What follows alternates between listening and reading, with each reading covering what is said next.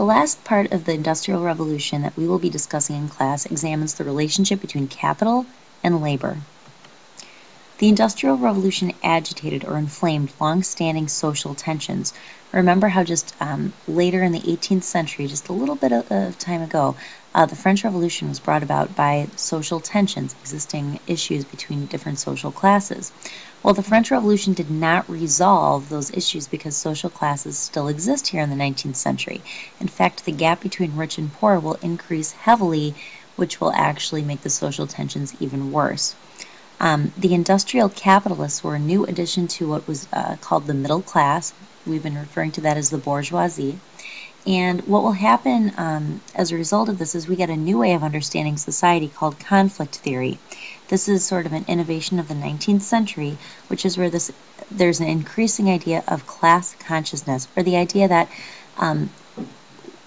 how much money you have or your socioeconomic status, your place in society, determines your perspective. So people who belong to different social and economic classes have conflicting interests. So if I am an entrepreneur, it's in my best interest to make a lot of money.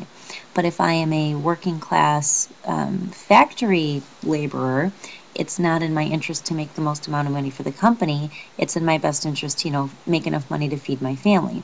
Well, the more I'm paid, the less money the entrepreneur can make. So you see how there's a natural conflict.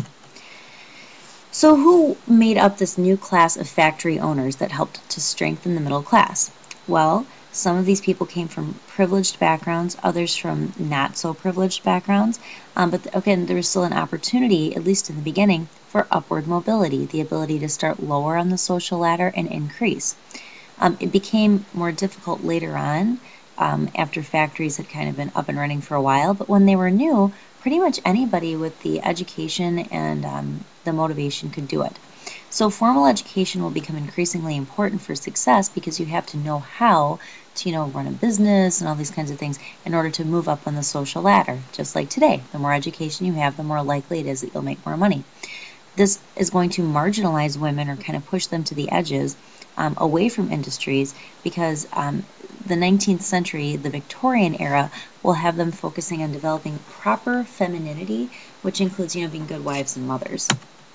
So who are the new factory workers then? The new factory workers experienced the harshest labor conditions in Great Britain. People called Luddites were handicraft workers who attacked factories in northern England because they were actually losing work. These were people who, it's sort of like the difference between going to the farmer's market and spending, $6 on a beautiful handmade dish towel and going to Walmart and spending, 98 cents on one. Obviously, the people the handicraft, the skilled craftsmen were losing money because of the new factory system. With factories, you can produce more goods more cheaply and sell them at a less expensive cost than people who handmade things could do. This guy, Andrew Urey, I'm not sure if I'm saying his name right, in the middle of the 19th century just about, wrote that conditions were not as harsh as people thought and that the standard of living was actually increasing for the working class. This is going to be true after about 1840 because then real wages and purchasing power actually did rise. However, before 1840, the standard of living did not substantially increase for the lower classes, the proletariat. However, by 1850, the gains were evident. They came slowly, though, and at a very high cost of pain and suffering early on in industrialized Great Britain. So there are some critics of early industrialization in Great Britain. William Blake, a renowned poet and author of the time, referred to early factories as satanic mills, while William Wordsworth referred to them or discussed industrialization, saying that, "I lament the destruction of the rural way of life and the pollution of the land and water." Furthermore, Friedrich Engels says, "At the bar of world opinion, I charge the English middle class, the bourgeoisie, with mass murder, wholesale robbery, and all the other crimes in the calendar." Friedrich Engels, depicted here, will become a revolutionary later on, along with Karl Marx, ushering in the era of communism, or at least communist thinking. Conditions of work. What were they really like? Well, we read a little bit about it in class.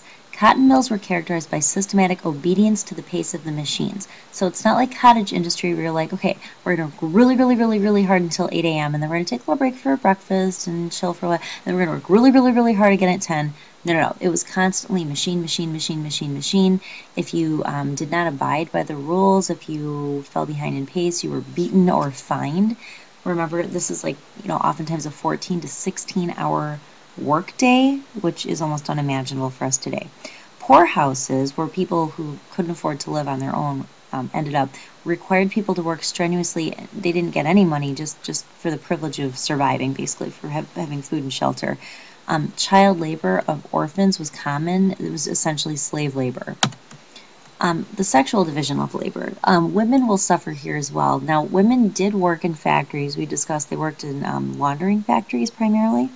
Married working-class women, however, were less likely to work full-time for wages after they began having children. Wage-earning women usually came from the very poorest families. Unmarried women worked in textiles, like I just said, laundering and domestic service, but there was no upward mobility for women. There was virtually no upward mobility at all. Today you talk about a glass ceiling, but this was like a glass floorboard. Women could hardly get above the surface. Women were very much, during the 19th century, restricted and confined to the home socially.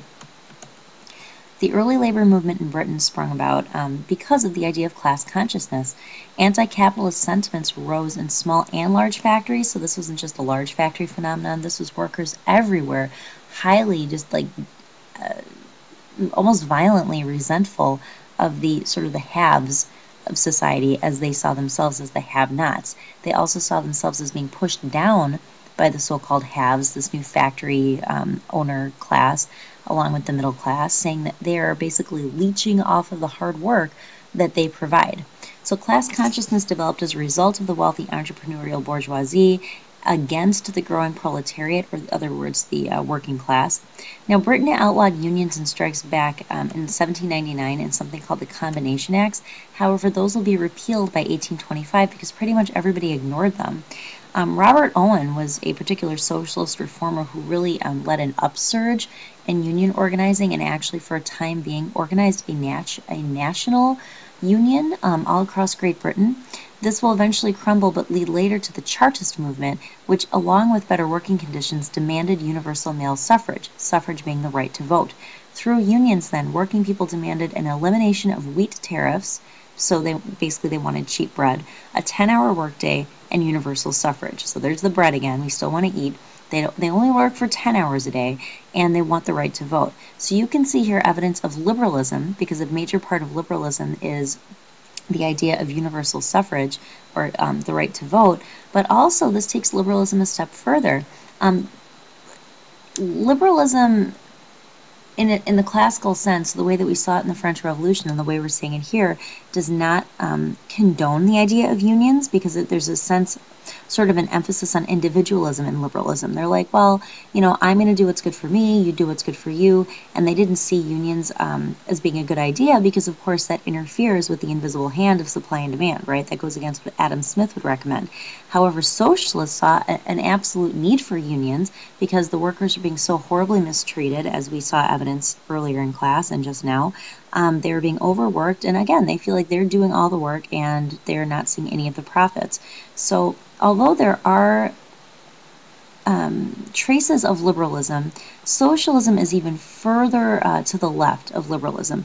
Liberalism will almost become the new moderate, whereas before, just an era before, liberalism was the far left, and it was embodied in the French Revolution. So we'll talk more about this in class. This is all I have for you. Have a wonderful evening.